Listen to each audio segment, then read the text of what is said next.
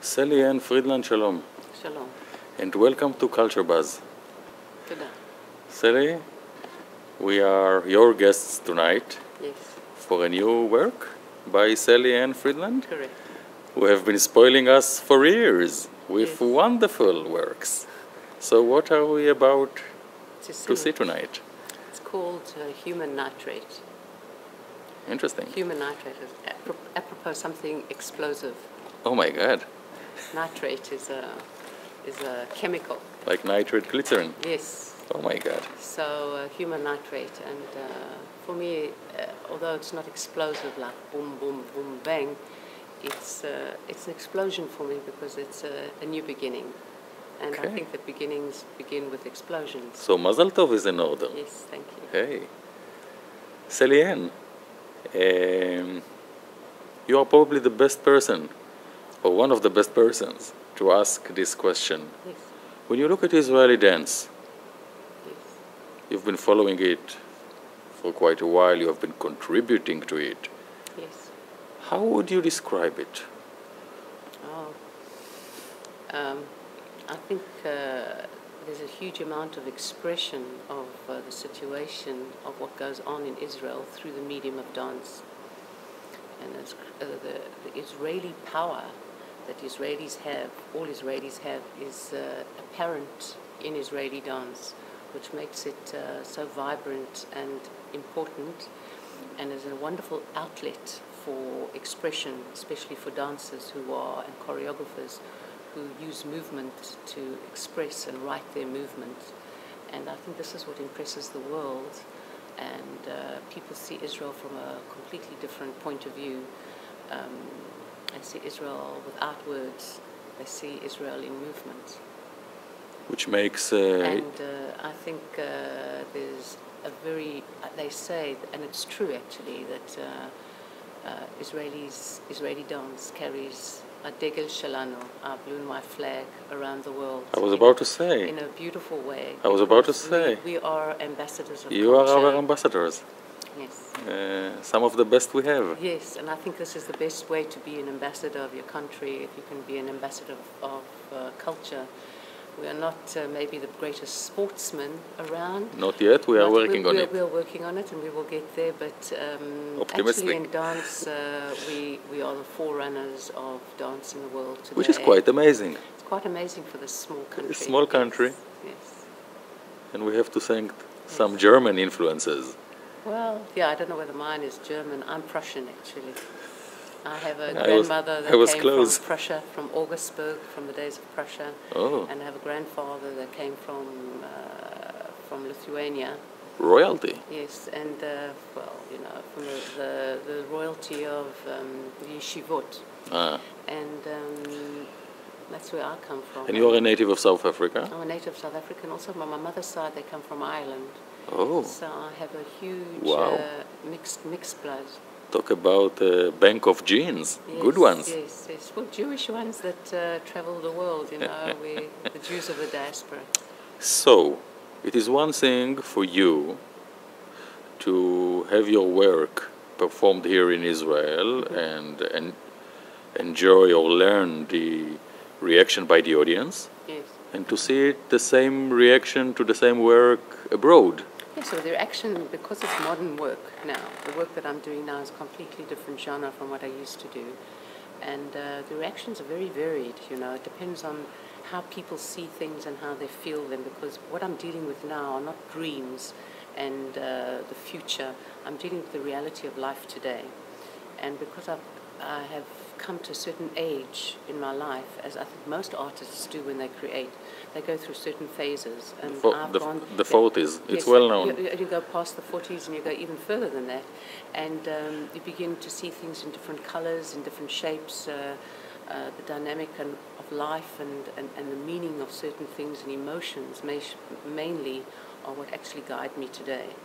And that's where I'm working. So when people react, it's very much when you have a reaction from people and you tell them something, whether they're going to understand what you're saying or not, or they're going to reject you, or they're going to love you, or that kind of thing. What happens in art today, it happens in dance as well. It's an unfair question to ask, but I will ask it anyways, in your permission. Yes. Where do you feel more appreciated? When your work is being performed here in Israel or abroad? Abroad. Abroad, interesting.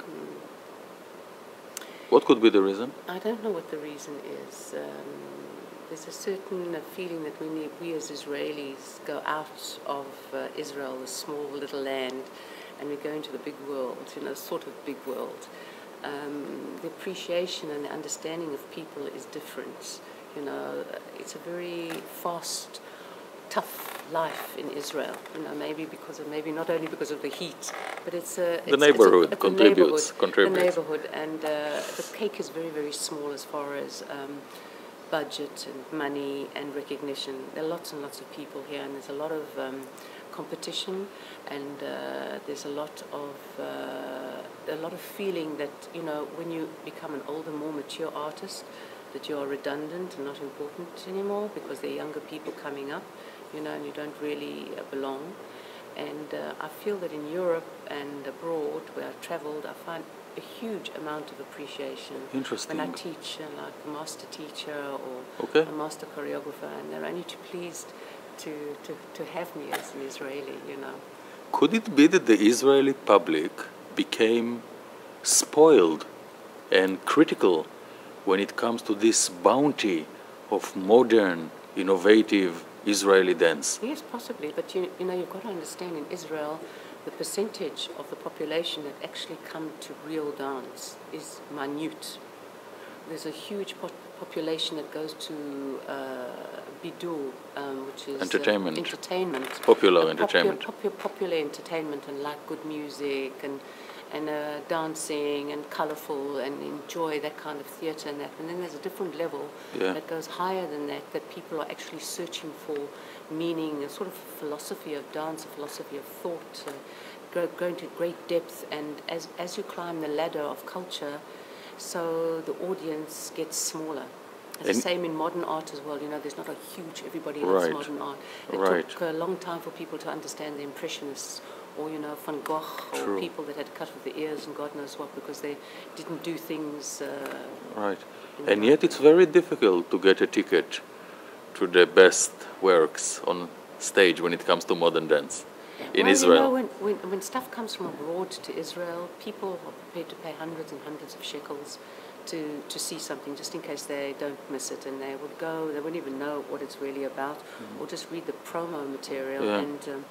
But whereas to come here to Suzanne Dalal and to spend 55 shekel or 65 shekel on a ticket, it's like drawing water from a stone. And people don't understand how we much need Moses. We need Moses. We need Moses, and how much we need the money to support dance, because dance is about dance on the dollar. It's about, you cannot do professional dance and have it in a professional mode unless you have money behind you. Just forget about it. There are people that can dance outside and on the cobbles of the street, that's okay. But the moment, it's like an artist, you need your gallery, you need to hang your picture in the right place. Sounds like a fantastic invitation to both governmental and private sector to start supporting dance more generously. I wish all the private sector of all the high tech and all the cell phones and all the dairies that make all this wonderful yogurt and cottage cheese will hear my plea and give money to, open your doors, even 1% of the money you make a year, which would go to dance in Israel, and people who are choreographers and dancers would be able to turn to these people and get this money, and we would have a wonderful, wonderful dance scene in Israel. Sally Anne, one correction, our plea, because I join you with this plea. Yes. Last question, because time is running out. Yes. What can we wish, Sally Anne Friedland? What can I wish? The most important thing for me are about people and the communication of dance. I do this because of the need to say something and the need to give something. And as a choreographer, you don't see me. You see my dancers on stage, and you see the work that we work on stage, which is done by incredible dancers who are all creative, and their name actually have names. One is called Robin Kane, the other one is called Orme Astrachan, and another woman is called Bar Zakai. An international dance company. It's not international. Because the first one had... Robin is born in England, okay, but brought up in Israel. I see. And Orme Astrachan is Russian, and Mor is born and bred Israeli, Moroccan. Semi-international. Yes, so it's very, very important to give them, to acknowledge them for the work that they've done. And my greatest wish is for our message to come across, and for the audience and people to support us and to come and see us, and to give us their feedback and to give us their presence. Sally Anne Friedland, we wish you all that and more. Thank you. תודה רבה. תודה רבה לך. Good luck and shalom. שלום.